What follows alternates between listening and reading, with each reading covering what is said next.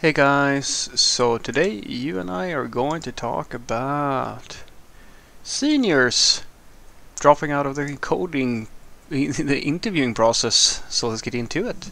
So the question in question was, Frederick, why is it becoming so common for senior software developers to intentionally drop out of the hiring process if it requires a coding test? Well, it's usually because in it's hard to say that it's usually because, but I've seen so much of this that it's sort of I think that I can derive the answer to this one. There is one thing that I know for a fact is the case for quite a lot of seniors, and that is that they feel that it's silly that they have to do a coding test when they've been working for so many years. That's what I've heard, or I've heard quite a few seniors say things like that. Why should I have to? I mean, this is hilarious. I used to work with a company where they got a lot of consultants through an external firm. Now, this external firm is a consultancy firm, and you should never, ever, ever, ever, ever, ever trust a consultancy ever with anything related to the quality of their software developers, because I can promise you that they have no fucking clue how good the people they have are. None whatsoever. If the IT companies are having problems figuring that out, the consultancies knows even less, because they don't even care enough to make sure that they have quality people usually.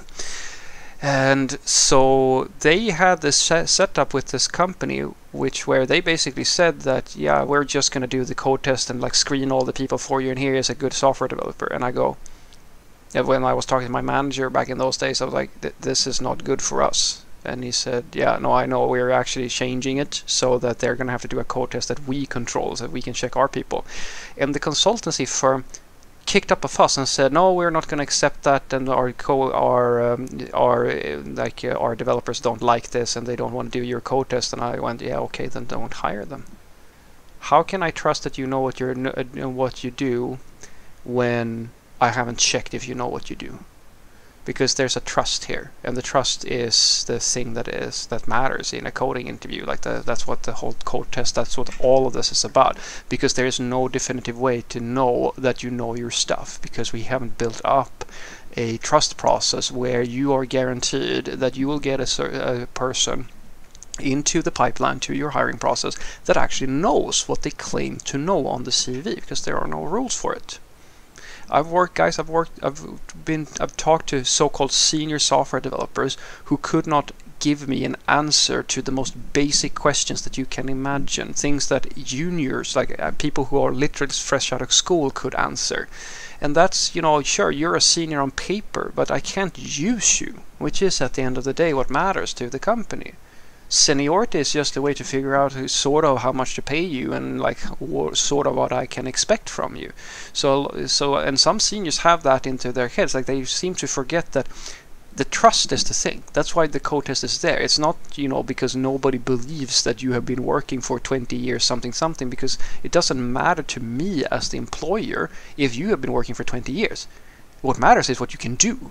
That is the thing that matters. And so in a sense, I think that this is not just in software development, it's the same thing in many companies and industries, where people who have been doing something for long seems to and it's pure, in my opinion, it's stupidity. It's down to stupidity or ignorance or something like that, where some people seem to believe that years spent doing something is the same thing as quality. It's not at all. It's just time spent. You can suck at your job for 20 years. You might not suck as much as you did once upon a time, but there's no guarantee for that. Quality is a very different thing. I like to do the analogy to strength training. If you lift very, very, very light weights for 20 years, you're not going to be at the same level as someone who does it for 5 years but actually puts on some real resistance. It's that simple. And so that is the main reason usually why they drop out. Or I'm not going to say it's the main reason why I can confirm to you that this is the reason they do it, because I've heard it quite a few times. Because for some reason, being tested is not something that a lot of people want to do. The other thing that I see, which is, I think, probably this is complete, as I said, like I've said before, as data, like I have no proof for this, it's just based on my own observations. The other reason is because they're not actually good. They drop out of the coding test because they have the title senior on their CV. But in their mind, well, it's really up. It's so difficult to figure this part out because I've talked to so-called seniors. I work with so-called seniors who have problems solving issues that I know for a fact that junior software developers solve, and that's not just coding related. It's like personal maturity things like having a meeting with other people or things like that. That's not a senior. That is like, it's just a person who has been doing coding for long enough that they don't need me to teach them what the basic tooling is. That's a mid-level developer at best, with personality problems. And so the reason why a lot of these people they go into the hiring process because this communication problem. Where I say a senior, what do I mean? And when you say a senior, what do you mean? And when the third person says a senior, what do you mean? It's so hard. It's nigh on impossible to definitively say that this is a senior software developer. And so senior might be a title that you have been given if you are, say, primarily doing really low-end coding stuff at some little agency, or like you're doing WordPress, or like these kind of freelancing things. And if you do that for 5 years, well, then technically you are applicable for using the term senior. But you have to remember that the term senior also applies to people who've been doing it for 20 years, and to people who have been doing it at a national, like, ranked super elite coding type of thing for 5 years as well. So the differences in what we call the senior is very, very loose, and it's sort of like saying, oh yeah, I'm a racer, or I'm an athlete. Well, does that mean that you sort of like work out in these little like local competitions, or are you competing in the Olympics? It's the same term. And that definition problem is what usually gets people, because when you send the coding test to a senior software developer and they drop out when they get the coding test, it's usually either because they found some other place of work, they didn't want, as I said, they don't want to do this because they feel like it's beneath them, or they simply don't know what they claim to know. And some of them actually do it. Like this is like the most common thing I see. Honestly, it's actually funny because most of the people that I talk to that are so-called seniors, they get that code test right, and then when we do the personal interview, they completely crash and burn, completely. And they do so because, I mean, I'm not stupid. When I do an interview with a candidate, I ask them questions related to experiences working and so forth, and I know what to listen for, etc., etc. And my coworkers have the same thing because we are software developers as well. So a lot of seniors, they're not really used to having to talk or to talking to an interview who actually knows their own job as well as they do. So when they start trying to explain things, you can very clearly hear that, yeah, they have sort of just Stack Overflowed this, or yeah, they have like a skin deep understanding of this stuff, and you can't actually trust that they know what they're talking about. In many cases, they don't actually know the tools, like how they actually work. They just know, oh, if I run this command that I have no idea where it's coming from or so forth, using this special library, it does what I need. And I go, yeah, that's great, but if you use this library that does the same thing, or it is the tool that is almost identical, how does that process actually work? Like, what is happening? Like my favorite one is, do you have any idea how few people know what Webpack actually does? Practically no one knows it. It's like my favorite question ever to ask a front-end developer. What does Webpack do? And have them explain it, because almost nobody knows it.